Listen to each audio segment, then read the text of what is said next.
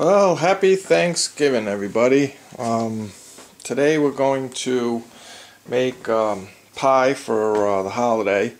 It's not hard to do to make a really quality apple pie on your own. You get some basic ingredients here. Got 8 apples. I find that 4 Cortland and 4 the Granny Smiths work just fine. I have my pie crust already done up. I bought.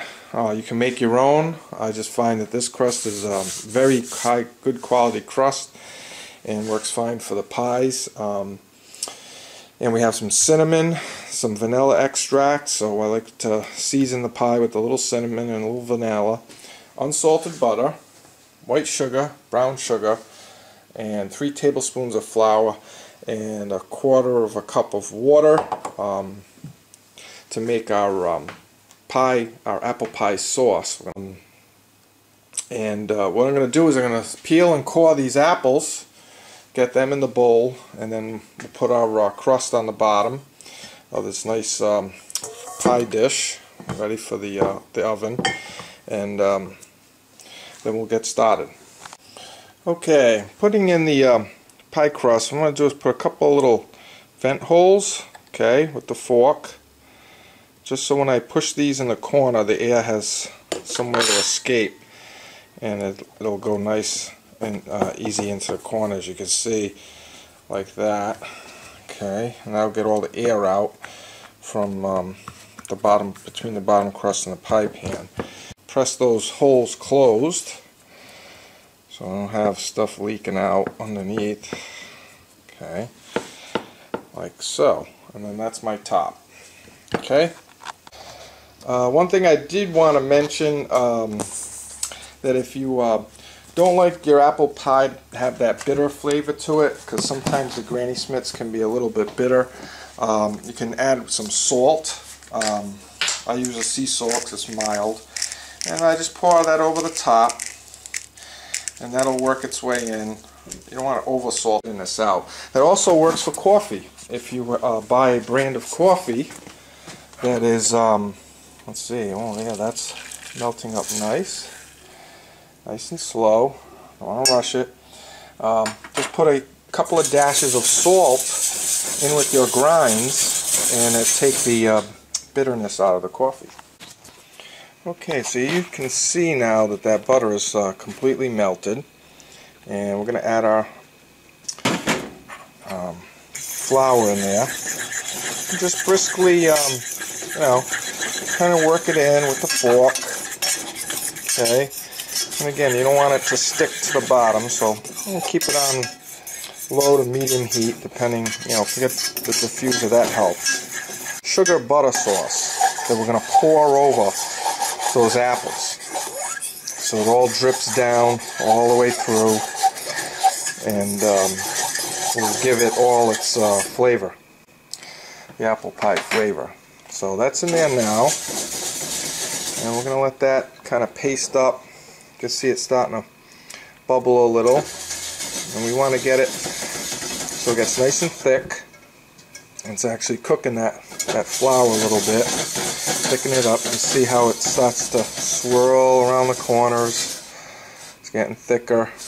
That's what we want. Wants to thicken up.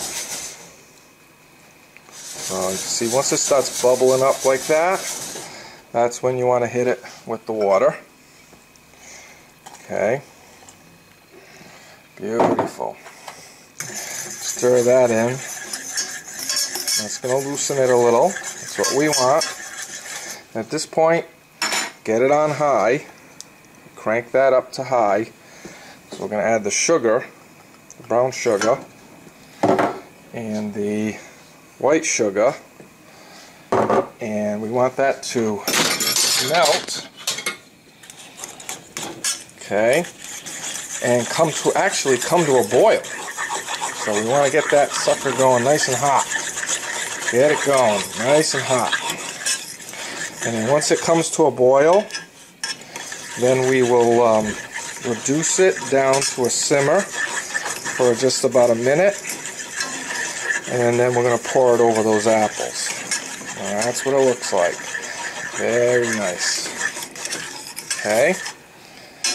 So while that is coming to a boil, I'll put the camera down here so you can see.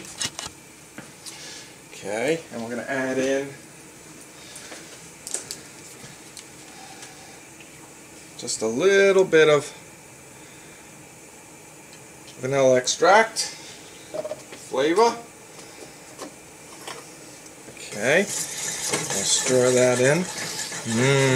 Yeah, nice butter sugar gravy, buttery sugar gravy. And we're going to add our cinnamon, and this is optional. I like some nice cinnamon, so I'm just going to sprinkle some over the top. Yeah. Butter, syrup, vanilla, cinnamon. Good eats. Okay, so now you can see that butter, sugar, syrup is actually boiling. So at this point, you want to reduce it to a simmer. Okay.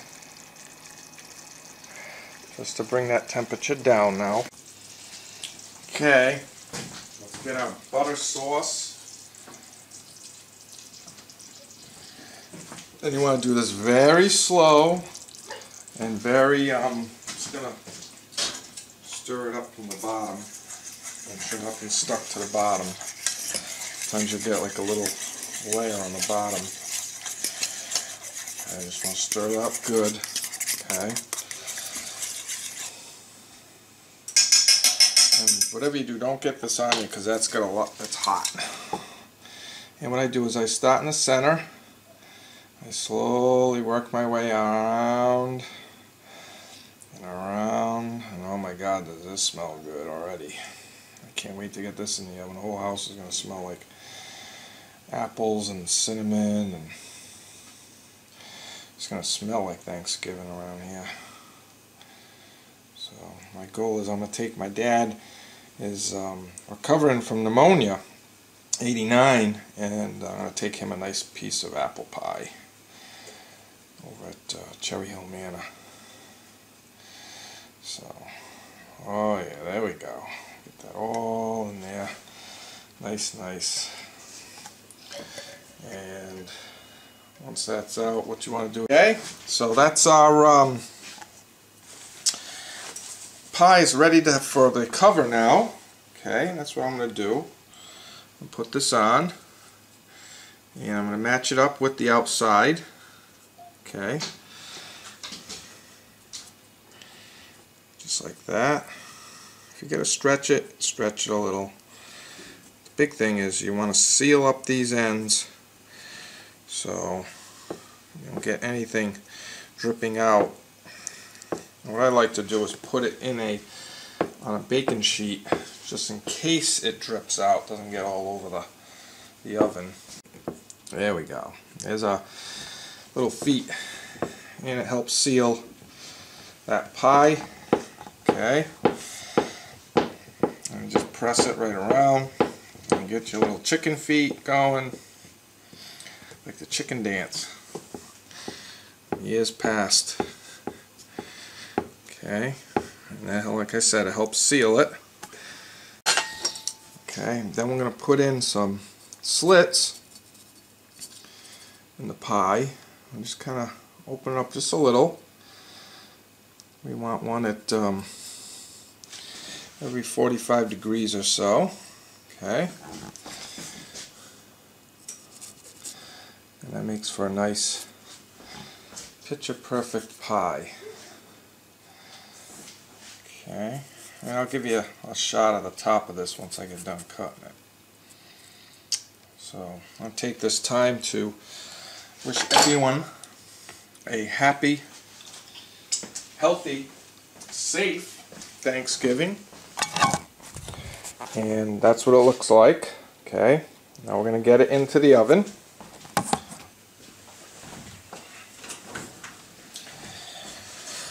In she goes.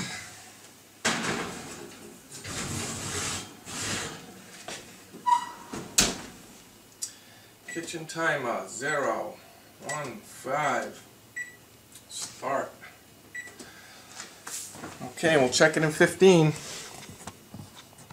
Looks like Wolfie is smelling it. What's that, Wolfie? You smell it? You smelling that pie, huh? Yeah. Don't worry, I'll give you a little piece. Alright, so we're going to set it for now at 350. Okay. And the kitchen timer we're going to set for 40 minutes. It takes 35 to 45 minutes, so I'm going to set it for 40. See how it looks. Okay. And we hit the start. And let's see if I can, so you can see what this looks like. Put the oven light on. My kitchen mitts so I don't burn myself. Oh yeah. So, now we get our pan. I'm going to slide this out. Okay.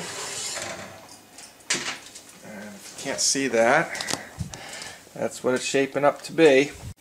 Okay, that is in the oven, and while I got in the oven, I took out my rack. So when I take that pie out, it's going to be very hot. I don't want to burn my countertop or my cutting board, so I'm going to put on this nice rack and let it cool. And just enjoy the smell. Okay, our pie is ready. So, put that right there. Oh yeah, wow, that looks good.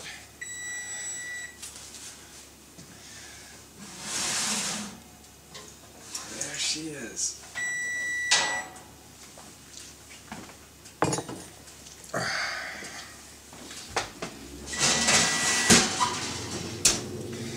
Shut this down. And get a nice look at that pie. There she is. Nice. Nice pie. Happy Thanksgiving, everybody.